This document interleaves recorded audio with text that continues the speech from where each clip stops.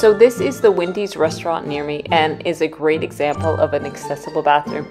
You can see the L-shaped bar, a horizontal and a vertical component to help get you on and off the toilet, the red emergency button, and the toilet paper roll dispenser completely out of the way.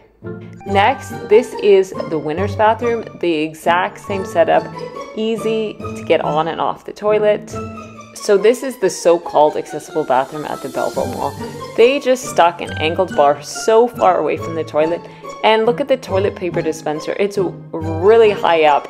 Same thing at the Belleville Public Library, angled bar, toilet paper dispenser in the way. And the worst is at the Cineplex Theater, same setup and a really low toilet. Does this look accessible to you?